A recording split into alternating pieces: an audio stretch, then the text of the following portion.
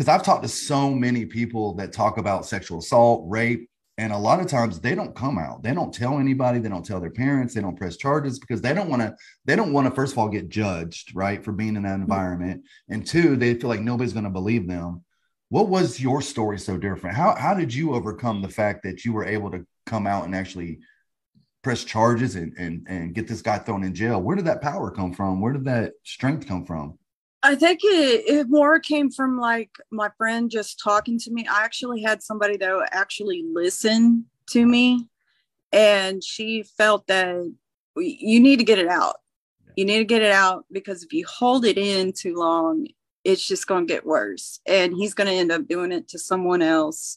And she's like, you got to do it. She goes, I know how much you like him, but you got to do it. Did he ever within that week, did he try to reach out to you through that week, trying to like, see if you were okay, trying to play off Mr. Nice Guy so he wouldn't get in any trouble or? Yes, he did. He tried like several times. But with I wouldn't answer the doors or anything when he came around. It's just, I was scared.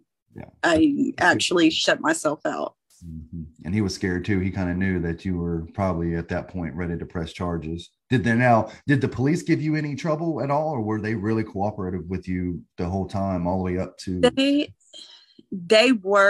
They were really cooperative with me, as far as like asking a lot of the questions to get the information and everything. They didn't not once like tell me, well, you're a juvenile, you're known for this, and you do all this stuff, and we're not going to help. I mean, there was actually police officers that were actually helping me out with it.